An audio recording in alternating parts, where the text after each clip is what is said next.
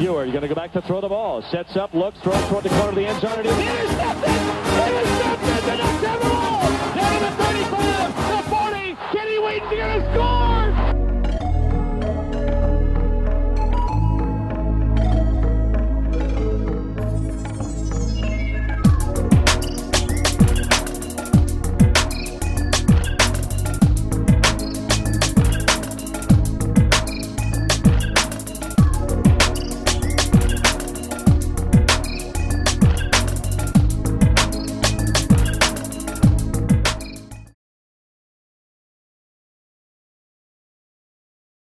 All right, y'all. So for those of you who do not know, I am an Oregon Ducks fan. This is my favorite college football team. Well, why? Well, as a kid, I grew up in a small town in the state called Springfield, which was pretty much a few minutes away from Eugene, which is, of course, the home of the university. And, of course, that meant it was all over town, all over TV. And, there was no pro football team out there. So it was pretty much Ducks, Blazers. Of course, you had your Oregon State fans just by default, and maybe some Seattle fans mixed in there. But always pro Ducks, always green and yellow. You always saw the duck around the logo. I remember always being, fascinated by it as a kid, and always, saying this is Donald Duck. They just took Donald Duck, but that's how I always remembered it. And even as I was a younger child, particularly in that 94 season, which some of my first memories, originate. And like I said, the logo would always stand out to me, the colors. And of course, I vaguely remember the play itself with Kenny Wheaton, and just remembering, being, watching that game and just seeing, people react to that and being happy and all the happiness around it, because a lot of people were watching that game that day, I remember, and, just having really a lot of fun with it. And I didn't know what all college football was all about, or football for that matter, but it stuck with me and it got me interested in the sport, and that's what, eventually led to me get into the NFL. Particularly when I moved away from Oregon, I couldn't watch the Ducks as much as I would like to, because of course, different regions. And I got into the NFL because of the Raiders. Over time, of course, I was able to always keep in touch with what was going on. Of course, my grandpa was going on with him and ask questions when I would go out there and visit and, try to figure things out. And, but it just always stayed with me. And as years progressed, my interest in football and college, pro and college would kind of change. And I would get into just from watching it and just trying to figure out who the players were and who the coach was to, figuring out, as of today, I can, go in and research, things like recruiting and, things of that. We're going into the news and, understanding, when is spring football and things like that. So many ins and outs that I can do now, and and what I want to be knowledgeable of and what I like to present on this channel. And so much of that has been inspired by Oregon football, and of course Pac-12 football as a whole, because I was a really big fan of Reggie Bush specifically, and just West Coast football, because of course I grew up in the San Francisco Bay Area after I moved away from Oregon, and of course we had Raiders and 49ers football. So today I wanted to go into the history of my favorite team. I'm kind of just going to touch over some points, and I wanted to also talk about my relation to this team a little bit more, and just kind of those moments that I had. And so, like I said, it's going to be a brief history. We're going to go through, the beginning, all throughout the eras, the good and the bad. We're going to talk about all that, the Pac-12 rivalries with Oregon State, and of course Washington a little bit as well. And, we're going to have a good time. And hopefully what I'd like to do is, of course, get into some more college football. But I also would like to get into some more, Pac-12 football specifically as well. And this is not a shot against the national media. It's just kind of an observation. And even with YouTube media as well, it just seems to be it just seems that everybody likes to put the Pac-12 on some type of low totem pole. And honestly, I don't believe in conference supremacy in that type of way. I just see it as teams. And, in my opinion, Alabama, Georgia, are some of the best teams out there, and that's kind of how I look at it. I don't think every team in every conference is great enough to say, one is particularly better than the other, but that's my personal opinion. But anyways, I wanted this to be a pro Pac-12 channel. I don't feel like you see a lot of that, and I wanted to give this platform a little bit something different. So hopefully, if you guys like this, please share it. Please make sure to subscribe if you haven't yet. And without further ado, let's get into my favorite team. And of course, the Ducks would play their first season in 1894, and back then they had a weird, I would say a unique name. It would be the Webfoots back then. They weren't even known as the Ducks, I feel, until I believe the 1980 season. I could be a little bit off by that, but again, their original name was the Webfoots. I guess it was something related to a duck, but hey, it is what it is. But again, their first game would be a win, 40-43 versus Albany College, but that would be their only win of that first year. Now, in that second year, they would go undefeated as well, but they faced a lot of instability. In their first 19 seasons, they would have 16 different head coaches. Now, things wouldn't really get right until 1916, when Hugo Besdick, who had been with the team since 1913, would actually lead the team to their first ever Rose Bowl. They also had a record that consisted of 7 wins and 1 tie. They would blow out Willamette University 97-0. They would tie to their rival, Washington, or our rival, Washington. And Washington was given the Pacific Coast title that year, but Oregon would go on to represent the title in the Rose Bowl, where they would beat Penn. I think it was 14-0. Yeah, 14-0. And again, I said Penn, not Penn State. If I'm not mistaken, Penn State might not have had a football program at this time. I'm not too sure exactly about their history, but we're definitely talking about the University of Pennsylvania. Yes, it's a different time. A lot of different teams were good and nationally relevant, but back then it just happened to be, of course, Penn. The Ducks will go to another Rose Bowl in 1920, but they will lose that one to Harvard. Like I said, these are different times. You'd be surprised who was winning championships back then. And one little note here, I wanted to kind of break down the Pacific Coast Conference real quick, because this would be basically the parent to what you see today as the Pac-12. Now, the original members were Cal, of course, UC Berkeley, Washington, Oregon, and Oregon State. Now, they would go on to add Washington State, Stanford, Idaho, USC, UCLA, and also Montana. Of course, Idaho and Montana, they're no longer. I think Montana is still, Montana's D2 now. Idaho, I believe, is, of course, in a different conference if they're still D1. I think they're still D1. But, of course, as of today, we have Arizona State, of course, Colorado. We've added a few different teams here. But like I said, just wanted to add that little bit in there because, of course, this is essential to the Ducks' story and their history is the the Pacific Coast Conference, the Pac-8, the Pac-10. Of course, now we have the Pac-12. But anyways, like I said, they will reach another Rose Bowl in 1920. Like I said, they will lose to Harvard. And they would not make another ball game until 1948's Cotton Bowl. So, but with that being said, though, it wasn't like it was all bad. They actually finished with a 9-1 record twice.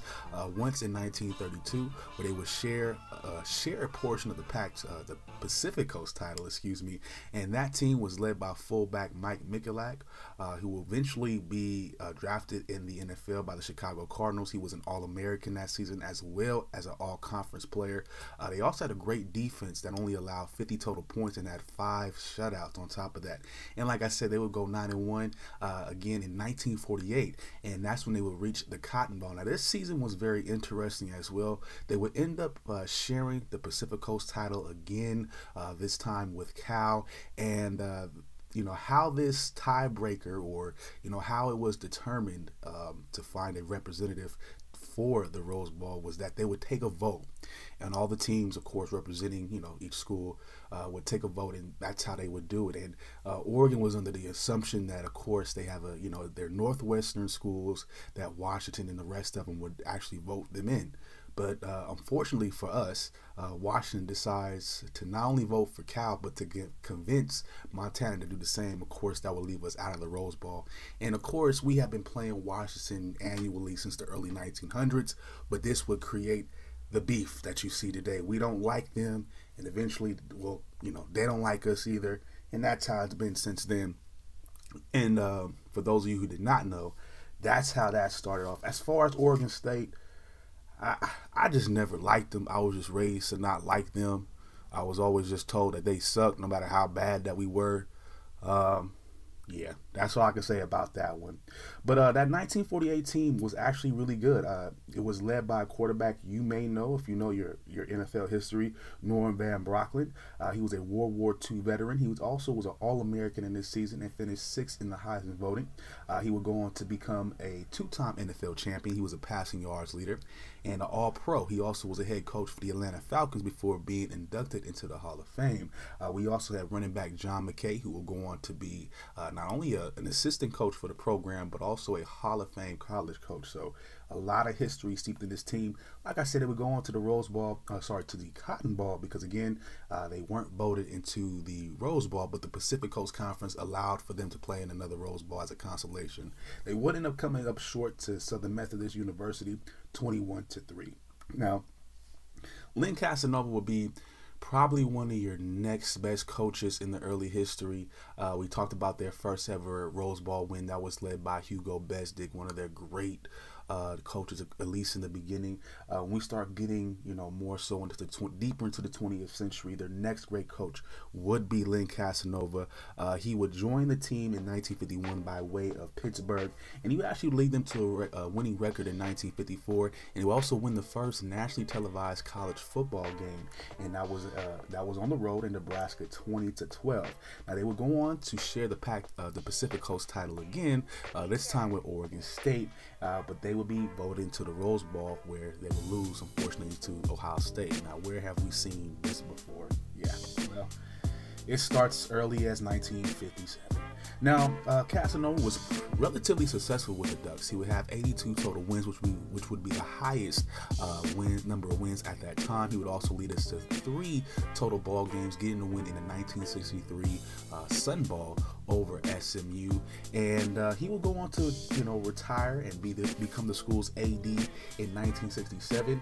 And Jerry Fry would end up taking over, and things just started to kind of fall apart at that point.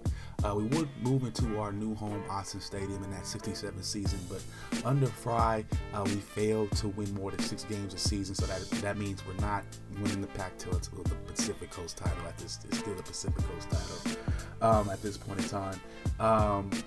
We're still, not making ball games. So again, it's getting bad, and it would get worse throughout the 70s, and eventually we would we would hire Rich Brooks in 1977, and he would end up becoming one of our best coaches. But again, it was a slow burn, and it was some definite drama before all this was able to come about. Now, like I said, he was hired in 1977, and things were so bad for the school financially, at least the football team financially, to the point where they couldn't pay him more than $35,000 a year.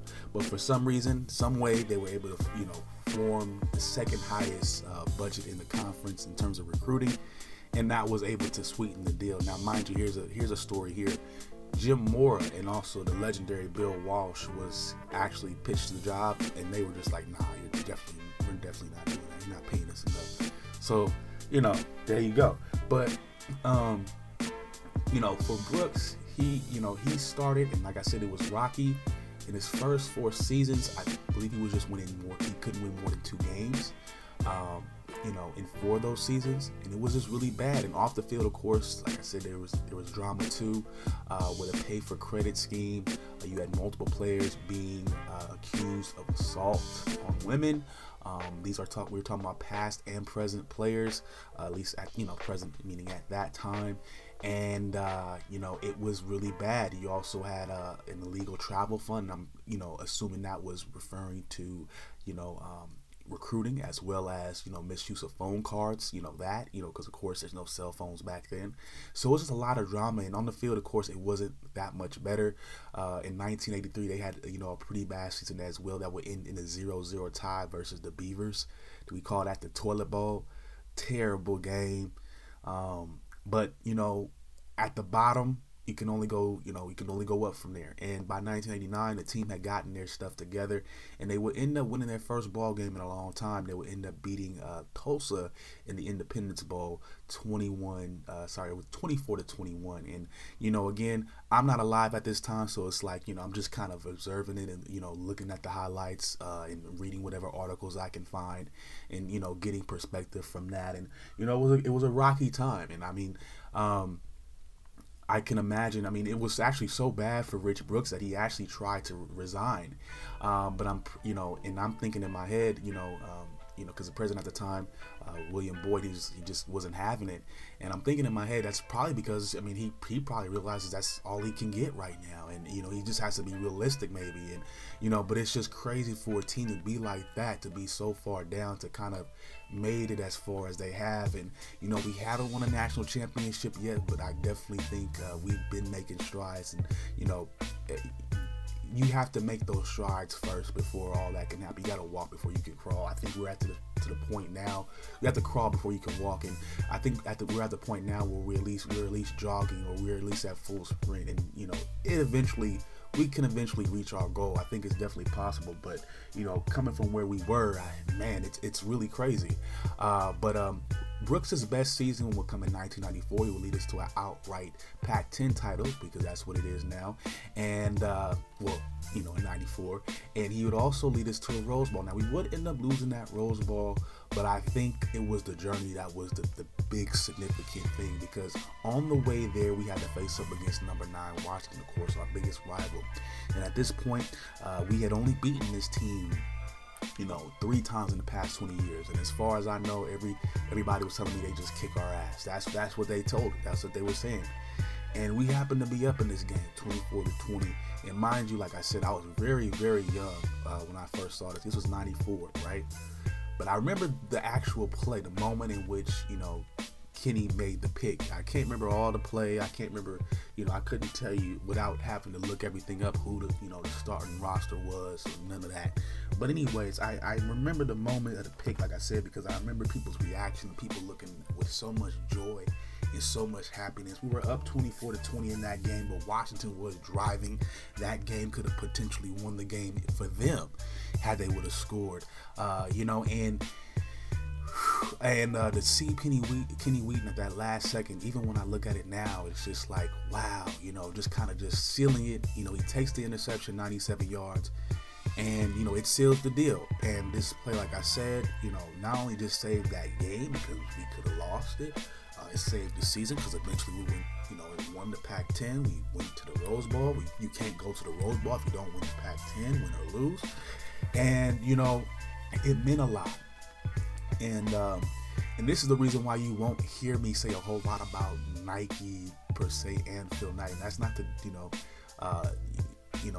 cast away that connection, but in reality, that connection, or those uniform options and all that, and that that partnership did not begin until the 95 season. It's not like they cared about us, Nike cared about us this entire time. It wasn't like we had this this relationship like that from the get-go.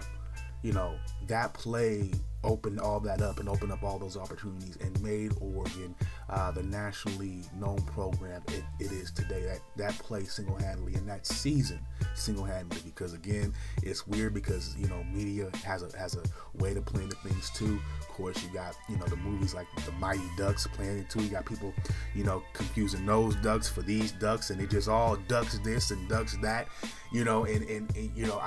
I still to this day, I'm not necessarily a big time hockey fan, but I'm a fan of the Anaheim Ducks though, for that reason. So it's just it was a wild ass time, and you gotta be there to kind of. It was like you kind of gotta be there to see it. And be there to understand it, and be in the midst of it to understand it. And even, me just being so young, I barely got it, just because I'm so young. But I mean, it just stuck with me, just seeing the happiness, seeing the actual play itself, learning it, and what all came from it. It meant a lot. Now, this would be Rich Brooks' last season, and he would leave the team with 91 wins, which would, of course, surpass Casanova as the most. And his offensive coordinator, Mike Bellotti, would take over after that. And in his first season, he would lead into a 9-3 record and a appearance in the Cotton Bowl. Now, in Bellotti's time, he would finish with 116 wins. This would be the most of any coach current or past now at this point, and he had the highest winning percentage too at 67%. Now he would also in his second season, I would say actually not in the second season, but in 2000 he had won the Pac-12, Pac-10 title. It's still the Pac-10. He actually won a share of it with Washington and Oregon. This was a crazy year as well, and this is a story within itself because all three teams, like I said, they ended up having a share of the Pac-10 title, and they ended up winning in convincing fashion in each of their ball games. Oregon would actually get their first 10-win season in program history.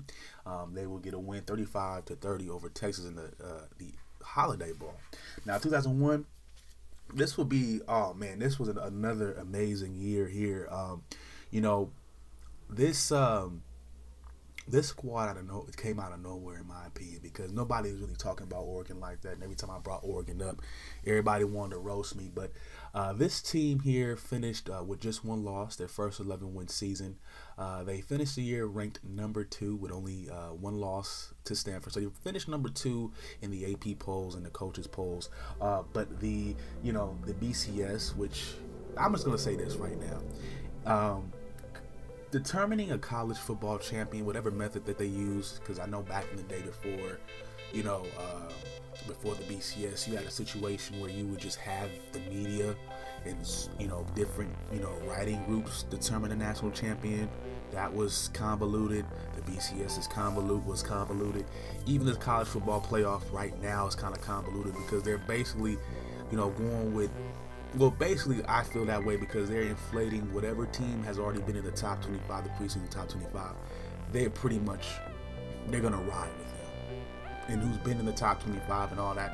Anyways, determining a champion in college football, in my opinion, has always been convoluted. I do feel like it was more wide open back in the day, like 1930s and stuff like that, but still. Yeah, it's really weird. But this was a year that Oregon was left out because of those BCS rankings. And again, this is a what if. I guess a missed opportunity. It was outside of our control. But at the same time, I do feel they kind of did us dirty. But again, we were able to get our consolation in the Fiesta Bowl. We were able to blow out Colorado 38-16. I remember this game vividly. I was on vacation with my family. And we were watching the game. We had the game on because my family is football fans. It doesn't really matter if it's college or the NFL. They're looking for a decent game. They like to watch a decent game. But nobody was a fan really of either team except me being a fan of the Ducks. Now, I'm rooting for them. Some people are just like not even into it necessarily. Other people, they start to roast me, particularly when they figure out, I'm really into it. But eventually we end up blowing that team out. And I liked it because, my family was like, oh, okay, so you know a little bit about football. You know a little bit about something. Okay, we didn't know that about you. But I was really adamant about that team winning, other than for the fact that I used to live there. Honestly, I don't even know that much about football just yet. But, just being there again, just vibing and talking football and learning about it and having it taught to you, while it's on. And those things mean a lot to me, and that's why I liked it. I mean, I feel like I always had a situation where I could bond. A lot of my best friends were college football fans, so we were always able to come to school and talk about it, even if it resulted in us arguing about which team is better. We still would have a great conversation leading into that, and even after that, just saying, yeah, this, and just sharing facts and everything. So, I have a lot of fun watching. I had a lot of fun watching Oregon play. I mean, every year, good or bad. But Mike Bellotti, pretty much, he would have a solid tenure there. Like I said, he only had one losing season. That would come in 2004, where he would finish 5-6. He would have a pretty significant year in 2008.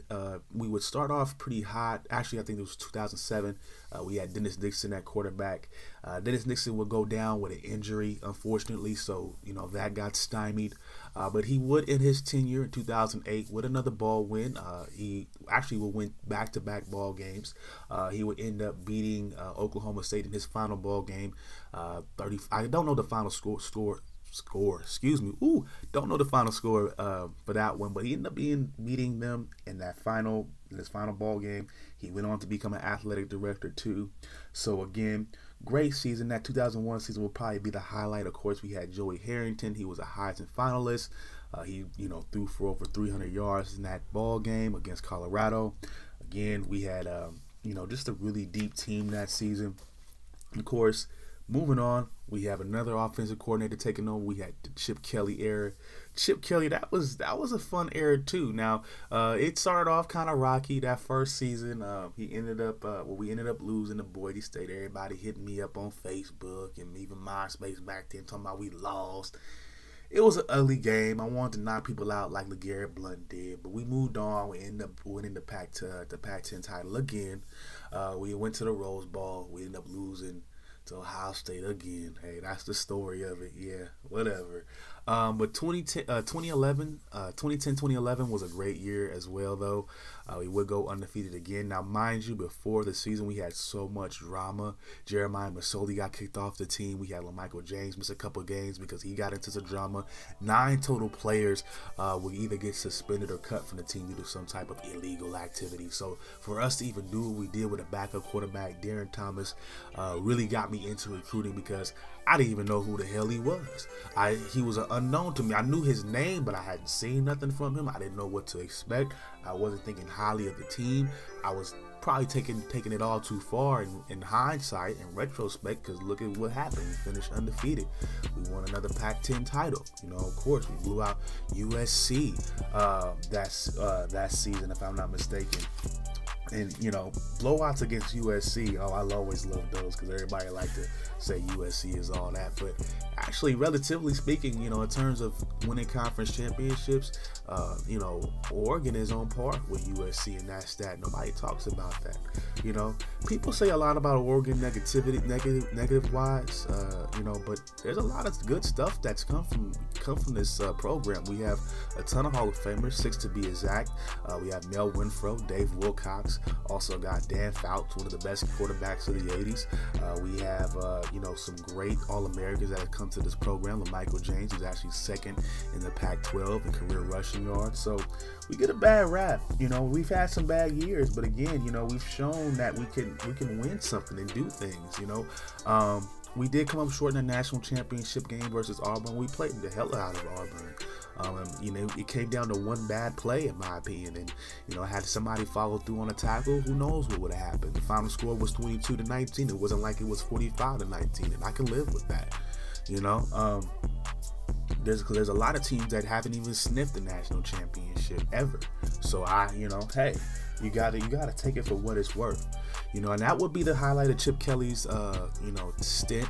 He would actually win one more Pac-10 title after that, Pac-12 title at that moment. After that, he would beat UCLA in the first ever Pac-12 title game. Of course, between 2011 and 2012, we would add Colorado and Utah, so we were able to make divisions, of course, North and South. So that's what ended up happening there.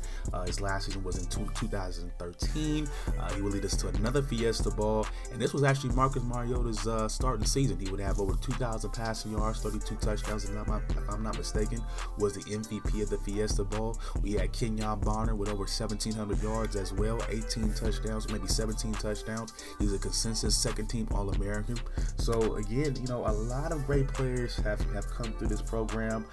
We've done a lot of great things. I know we haven't won it. Again, everybody and their mama is going to emphasize, you haven't won a national championship. You haven't won a national championship. Okay, well, I can live with that.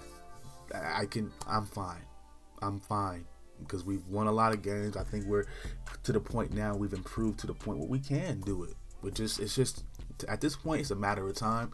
And as far as us not winning one, well, there's a ton of teams that we can name that have it. Would you like to go through a list? Is that necessary? I mean, come on now. Would you rather be Oregon or Duke? I know.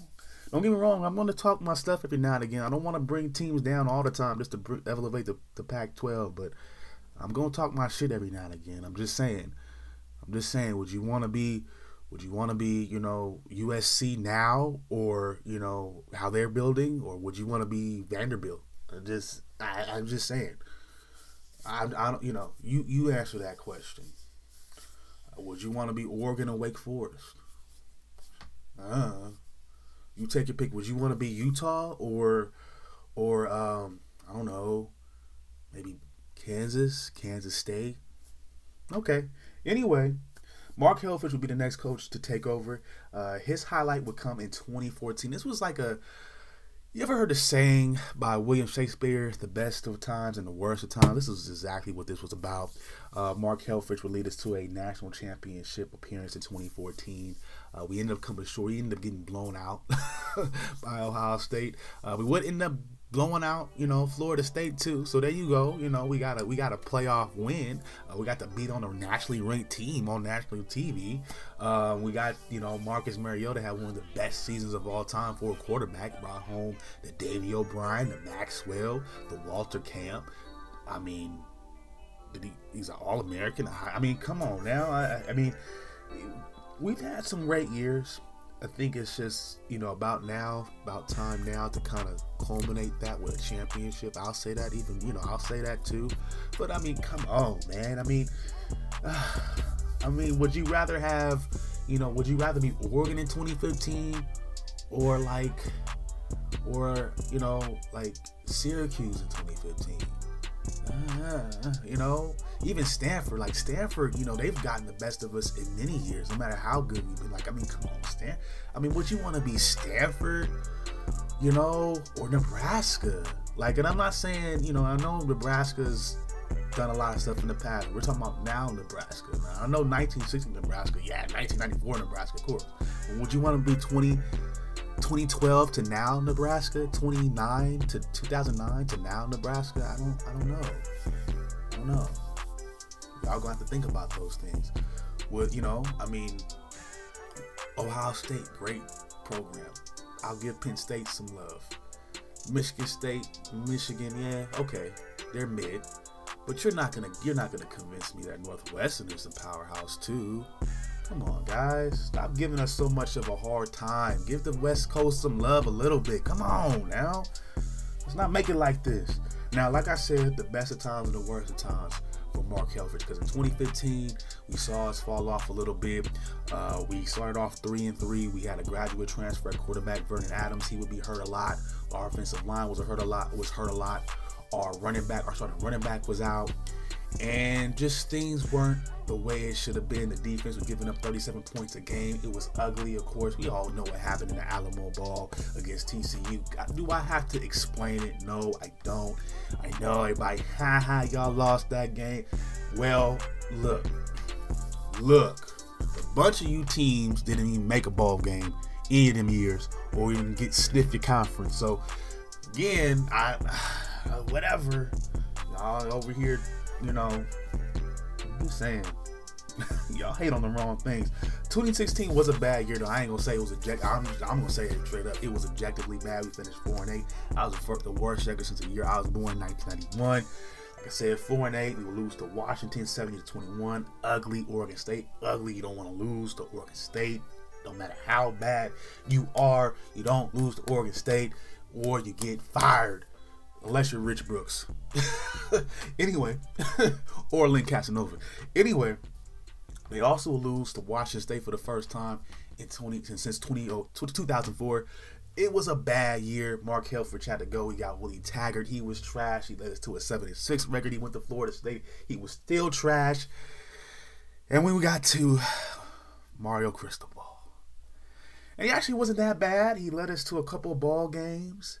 I think he did come up short in some important times, though. I'm going to talk about the 2021 season. We can go through each and every season, but let's just talk about the 2021 season real quick, just to kind of highlight it, what I feel about it, my real true feelings about Cristobal. That Stanford game was a poorly coached game by him, and I'm just going to leave it out there. The way he his play calling, he could have killed the clock a lot better. He could have made some better play calling. Of course, Joe Moorhead wasn't there, but he should have had us at least score or kill the clock completely in some way. He should have been way better play calling was what I needed. And I'm gonna be honest with you. We relied too much on the graduate transfer. I think we should have went with a freshman. And we're doing it again. We bring in another transfer with Bo Nix. Again, I understand he has experience with the offensive coordinator Kenny Dillingham. I understand we want to take it to a tougher SEC offense, whatever.